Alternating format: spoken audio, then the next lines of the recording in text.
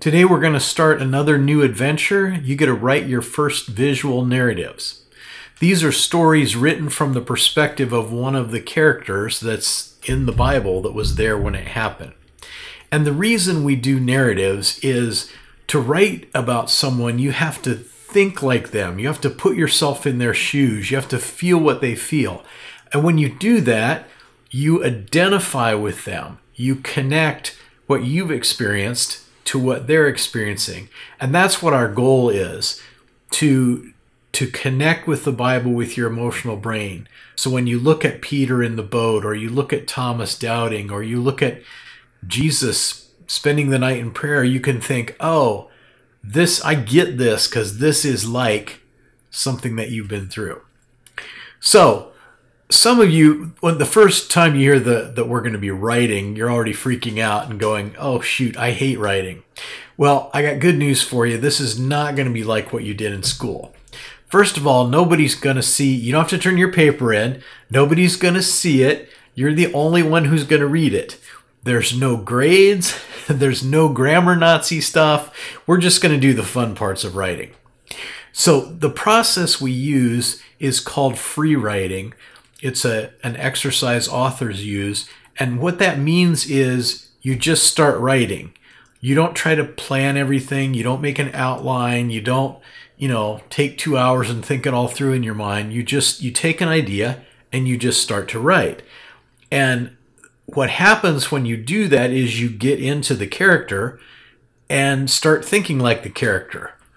John comes to a village and he's going to preach his first sermon. Well, what would I do if I had to preach my first sermon?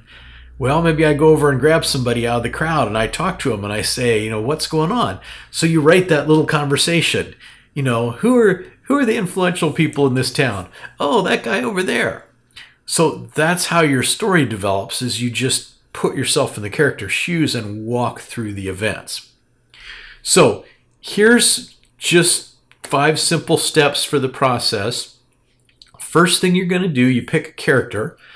You can be one of the people that is written in the Bible, or, like for instance, when Jesus sends the 12, he picked the 12 out of a larger group of disciples. So there's other people there. You could be one of those other people. You could be a wife when they get to the village and stay in somebody's home. You can be the woman whose home that is, that 2 of the disciples are staying in. You could be a child sitting on the wall watching them walk into town. You can make up a character as long as it gives you a realistic perspective on the story. So you choose a character, number 1. Number 2, find a quiet place where you're not disturbed and set yourself a timer for 1 hour. You only take 1 hour on this. When the hour's over, you're finished. So this is not oh my gosh, I have to generate a 5-page paper. This is, you just sit down, take an idea and write.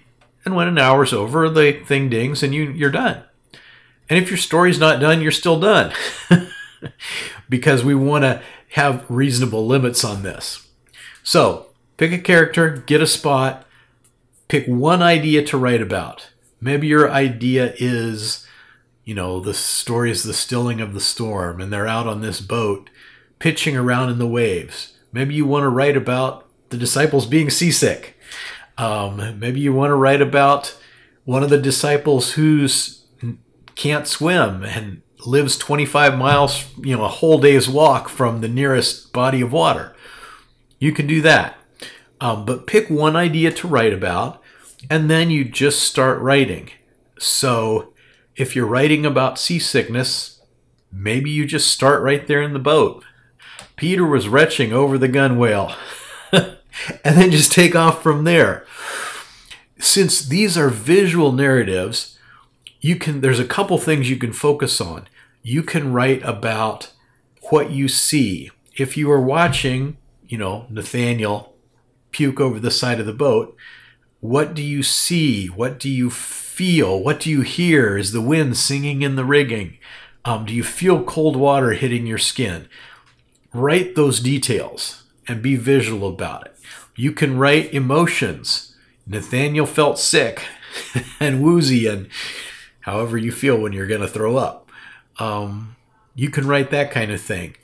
but try to create something so that when we hear it, we're in the scene with you. We can see it. We can feel it. So just write. And when the hour's up, you're done.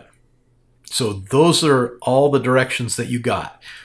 And then when we get back together for our third session on the passage, we'll read our stories to each other. So as long as you can read your own writing, you're fine. You don't have to spell check. You don't have to grammar check. Don't go back and edit what you've written, because that's a hole with no bottom. Don't go back and try to massage your prose and make it sound good. Just get the story out on paper.